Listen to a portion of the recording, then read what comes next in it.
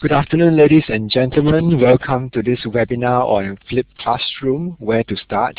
I'm Alan Song, the moderator for this webinar, and currently serving as part of the ASCILITE executive and organizing this series of ASCILITE webinars. I also like to introduce my fellow ASCILITE executives, Mark Northover and Chris Campbell, who are part of the ASCILITE webinar team, and they are here with us this afternoon. We are very glad to have Dr. Abelardo Pardo and Dr. Negin Mirriahi to facilitate this one-hour webinar on Flipped Classroom. Dr. Abelardo Pardo is Associate Head of Teaching and Learning and Senior Lecturer at the School of Electrical and Information Engineering at the University of Sydney. Dr. Negin Mirriahi is an academic developer in the Learning and Teaching Unit and Adjunct Lecturer in the School of Education at the University of New South Wales, Australia. For this afternoon's one-hour webinar, both presenters will be sharing for a couple of minutes at the start of the session, and thereafter there will be a breakout session and group discussion. If you have any questions during the session, you could post the questions in the chat box on the bottom left. And during question and answer session, you can also click onto the hand raising button located on the left right below the image box, and I'll give you the right to speak. When speaking, you can click onto the talk button, and after speaking, you can release the talk button. Without further ado, please help me to welcome Abelardo and Negin. Hello everyone, and welcome to the seminar. The first thing I want to make sure, just in case, is verify that everybody's hearing me all right. You can do that raising your hand there in your, okay, I see that, yeah, enough people, perfect. You can hear me. Excellent. All right, so we're going to proceed immediately. Thank you for coming. Thank you for being here together with Negin and myself.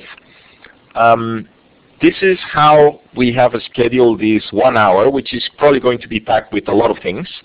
First, we're going to give a very quick presentation on what we understand by flipped classroom and the basic elements, just to make sure we're all on the same page. And then the most important part will come, which is you participating and discussing potential outcomes from your courses to be flipped. So let me go very quickly over these slides. Basically, we want to divide the seminar in 3 blocks. We are here with the first one very quickly. We're going to describe what it is. Then we are going to explore a little bit how are we going to unpack this flipped classroom. And finally, like I said, the most important thing, let you work and discuss in separate rooms, in breakout rooms with 2 or 3 more people. How would you proceed, hypothetically speaking, to deploy your own flipped classroom? Okay, so first of all, what it is, very, very quickly. Well, flipped classroom, in fact, is nothing new. It is something that already existed before. It's basically try to see if we can make the most out of the interaction with our students and ask them to prepare something before we meet face-to-face. That's basically the essence of flipped classroom. And depends on who you ask, people will say, well, there is a lot of buzzwords going around, and flipped classroom is just one more. And I don't disagree with that. It is actually the case. I remember a long time ago trying to ask my students to do something before they come to the lecture, to prepare the lecture. It's just that now we can do that differently. The other reason why flipped classroom now is so popular is because we are beginning to see more and more often that this simple transfer of information, you standing in front of somebody talking, it only achieves so much. It's not as effective as we would like. And the more we have been around, both Negin and myself, talking to instructors and to academics, the more we realize that there is a lot of friction when you approach the lecture and you have this PowerPoint or presentation that is actually not engaging the students. And they are disengaged because they know that they can get a hold of that file, or maybe the lecture is being recorded. Anyway, a few of the features that make the lecture not that important. There are other 2 aspects that I want you to think about when you consider why are we so much interested on asking students to perform things before they come to class. One of them is that now they can find resources everywhere. Even if you have very well-crafted PowerPoint presentation of your course, while you are presenting that in a lecture in a passive mode, they can go on the net and probably find some other presentation somewhere that is better than yours, or that complements, or that puts emphasis on things that they don't have clear. In other words, the abundance of resources it's something that kind of like affects the way the lecture is deployed. And it's something worth considering. Is it possible for me to maybe capitalize on that and ask them to do something before they come to class? And the other big realization, and the proof of it is even today's engagement, is that the face-to-face time is incredibly valuable. Look, we have 57 people here in the main room in this Collaborate platform in Blackboard. 57 simultaneous people that left everything they're doing to pay attention to what we have to say. We have to make the most out of this time. And this is the same for your students. If you are talking to them 1 or 2 hours, you have to find a way to make that 1 or 2 hours the most productive time of the overall experience. And therefore, this is another reason to make sure that the flipped classroom goes in that direction. Is it possible to prepare this session such that when you come here and show up, we do something that is more productive? And as you can see, this seminar, we also had our own attempt at doing that, which is we gave you some initial material. We give you some prompt questions for you to think about. Why? Because you're a busy person. You're a very busy person. If you're going to be here together with us for an hour, we want to make the most out of that. So get some things done before you come here, and that way our discussion, our interaction will be much more productive. So this is basically a couple of factors to think about it.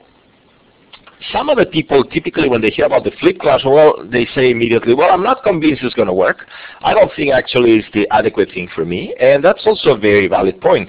And the approach we typically follow in this seminar is not so much telling you what you should do, but it's just making you aware of some other tool out there, because at the end of the day, you are the professional, you make the decisions, but you have to be aware of the tools that are out there, and probably part of your job requirement is to select the right tool for the right environment.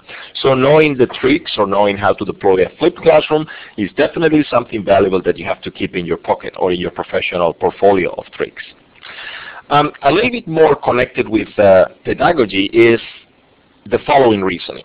So typically what we ask students is to cover certain cognitive tasks. And these cognitive tasks can be derived or can be classified depending on the level of complexity. And I'm showing to you in this slide 6 levels of complexity. The simplest one is at the bottom. The more complex one is at the top. This is what is known as the Bloom revised taxonomy. And we increase in levels of complexity. So the simplest thing is to present certain concepts for the students just to remember certain basic pieces of whatever topic you are covering. A bit more complex is to ask them to understand these topics. Typically, it's a bit more complex to apply certain procedures because it requires to connect what they have understood before. So the application sits there in the 3rd level. If we go to the next level up, sometimes we ask our students to analyze certain topic or analyze certain issue. Analyzing requires to be aware of how to apply certain procedures or concepts, and definitely they need to understand them and remember them. And if we keep going up in the Bloom taxonomy, a more sophisticated task would be to evaluate, which will allow them to compare 2 approaches and decide which one is the best.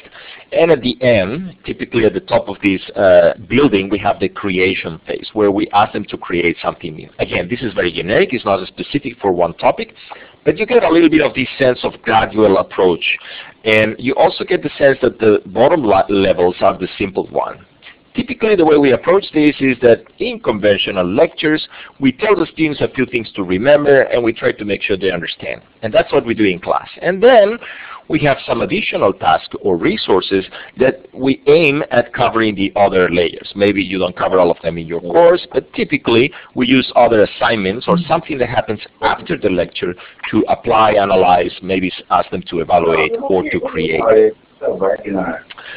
Then, the question that pops up is, can we do better than this or not?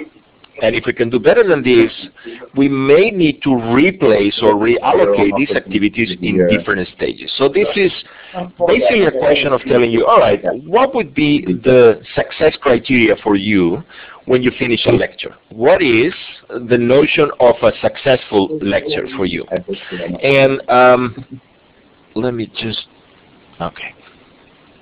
I need somebody to mute the microphone because I'm getting a lot of feedback from the audio and I'm getting confused here.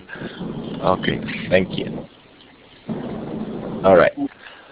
So going back to this notion of what is the success for your lecture? If the success for your, or the criteria to define a successful lecture, if the criteria is just cover the whole material in the allotted time, then the pressure is on you just to go fast, like I'm doing right now with all these slides, right? But typically you need to go beyond that. You need to make sure that it is a success from the student point of view, that they really understood the concepts, that the lecture was useful to understand, perhaps to apply, perhaps to cover more cognitively challenging levels of that Bloom's taxonomy. And this is precisely what we try with the flip approach. With the flip approach, we want to move the basic levels of the Bloom taxonomy, remember, understanding, and perhaps applying as much as possible to pre-assignments, to things that happen before students come to class. And then, during the lecture, we'll try to squeeze in there, we'll try to schedule different tasks, different activities, which of course are much more participatory, which of course are different from just the lecturer or the instructor presenting things. And we'll try to address them and design in such that the students analyze and perhaps evaluate. And they are in a position to evaluate different approaches to a problem because previously they understood the basic concepts, they remember the basic facts, and perhaps they also practice some applications of some procedures that you have in your topic. Again, what we're asking from you is to generalize what I am discussing and try to make it from the generic terms in which I'm talking to the specific scenario you might have in mind when you approach your class. And I'm guessing that all 50, how many we have? Oh, we have 66 participants right now. All 66 of each one of you will have a different scenario, and you have to translate or connect these levels that I'm mentioning here with whatever is appropriate to your context. Very briefly, does this work or not? And the good news is that it's like any other approach. When you deploy it properly, it's been known to work in certain instances, and when you don't deploy it properly, it's not working as expected. So from that point of view, I think it's up there with other tools or other techniques. Does problem-based learning work? Well, it depends. If you deploy properly, it's very likely that it will give you a very good or satisfactory learning experience. But if not, well, problem-based learning is risky or it might not work. Flipped classroom, it is the same. And you will begin to see in the literature papers describing scenarios in which the gains are substantial and also some others in which the gains are not as big as expected. So from that point of view, I personally think that gives me some sort of peace of mind knowing that there is people finding out that it works and that it doesn't. That makes it very realistic, at least for me, in my case. All right, so moving on, like I said, this is just a brief introduction. This is just to make sure we're all on the same page. This is just to make sure that we resonate with these things. Now, we want to push you to the phase in which we discuss this. And again, 1 hour seminar is a very short time, so we're going very fast and pushing a lot of material. As you can see, today's session has been flipped. We ask you please to review some videos. We ask you to try to identify a learning outcome. The reason why we ask you that is this is the latching point where we will ask you to rethink about that learning outcome. Learning outcome means that you have to guarantee that your students are capable of doing something specific by the time they end certain interaction with you or in your course. All right, so the learning outcome will be the initial point, will be the token that you have to keep in your mind and say, all right, what can I do to start scheduling activities before they come to class, before they meet face-to-face, that are working our way gradually to achieve that outcome, and we are targeting those lower levels of the Bloom taxonomy, remembering, understanding, and perhaps applying. What we're going to ask you next is to think about what kind of previous activities will support the learning outcome, what kind of activities then will you come up with during the class, and a little bit to think about what happens after the class. So we want you to picture yourself in the new environment in which you have these 3 stages. This is another illustration that might help you. It has a bit of a concrete setting, but you are free to modify whatever you need. You have 3 spaces that students are traversing over time. The learning outcome at the top is driving or shaping these 3 spaces. The spaces are before class, during class, after class. Feel free to remove any of these spaces if they don't apply to you. Like, for example, after class, I'm not going to ask my students to do anything. And we also want you to think in terms of 2 possibilities. What kind of activities I'm going to propose to them, how am I going to tackle that learning outcome? And the bottom part is what kind of assessment, if I have the opportunity to ask them for assessment, what kind of assessment am I going to be proposing? And as you can see, the first block we labeled first exposure, second block practice and feedback, third block further exploration. These are terms that are popular in the literature on learning on flipped classroom. And this is just to help you frame the discussion. And of course, you can think, if you want to, that this should perhaps lead to some summative assessment, and you could place that after these 3 blocks. And of course, summative assessment, good practice rule says that it should be somewhat aligned, or reasonably aligned with the learning outcome. Okay, I think I covered this in less time than I initially thought, but I'm really worried, or I'm really keen on, and both Negin and I discussed this before, to give you enough time for you to discuss in these breakout rooms. So the plan, again, this is where you come, work, and then we reconvene and discuss back with you, with all 69 attending people right now. We suggest that you follow these 4 steps in your discussion. The first one is make sure you first share the learning outcome with each other. Try to be brief. In other words, do not elaborate this outcome over time and time, because we don't have that much time to discuss it. So it has to be something brief.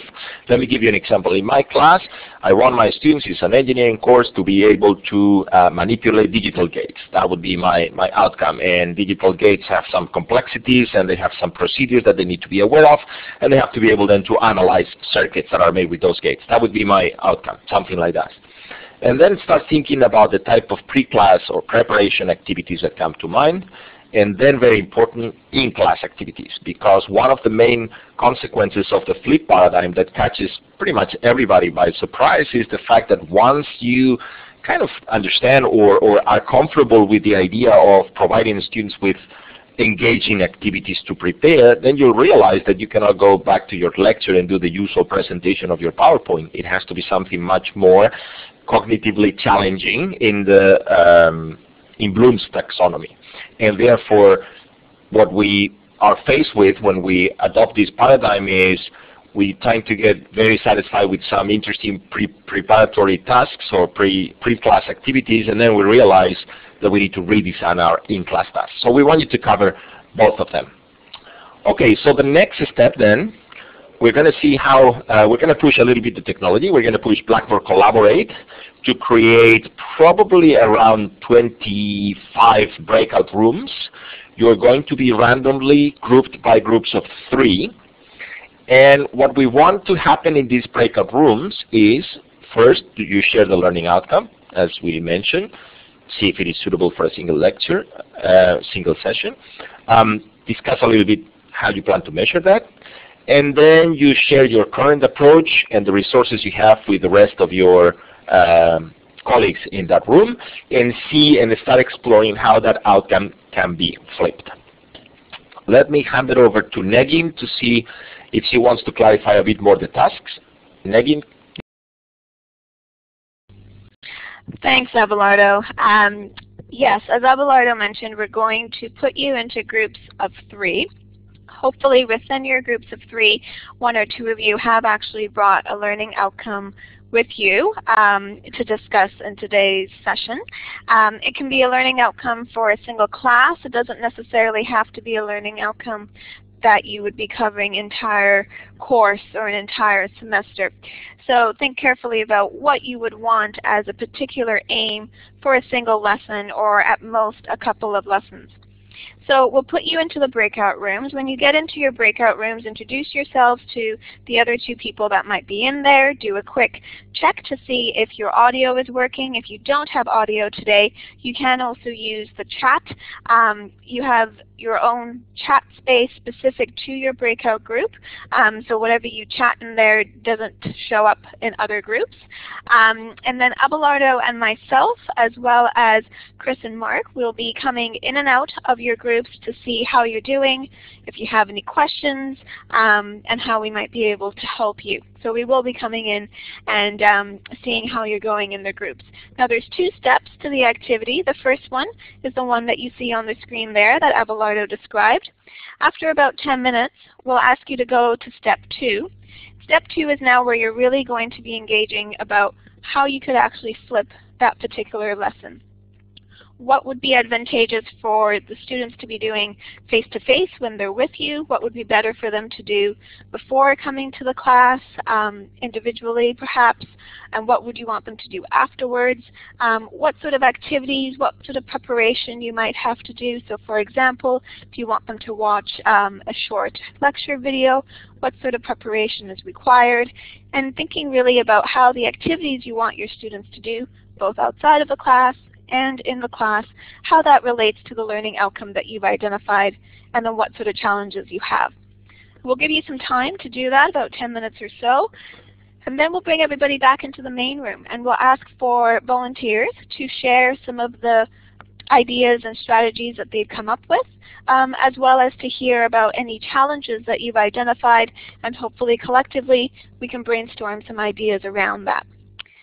So just before we put you into the breakout rooms, is there any questions, anything that's not clear? I thought I would give you just a minute to see if there's any questions that you have before we start putting into the breakout rooms.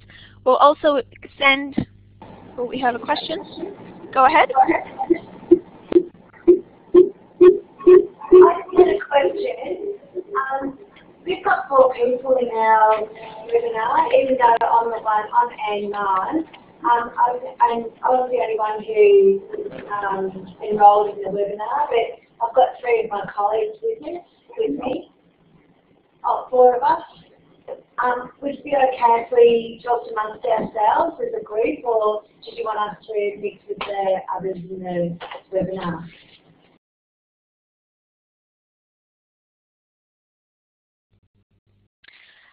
It would probably be best if you could also engage with the others who will put you into the breakout rooms. Because we have such a large group with us today, we're going to randomly put you into groups. Maybe once you're put into a group, see how the other 2 people are doing, and if you can suggest maybe if you wanted to step out and work with the colleagues you have with you face-to-face, or if you want to engage with the 2 that are in there. So let's put you into the breakout room first and then see how you go. Are there any other questions before we put you into the groups? Okay, so just bear with us. It'll take probably at most a minute to put you all into the groups, and we'll send through the instructions as well so you'll see them in the space.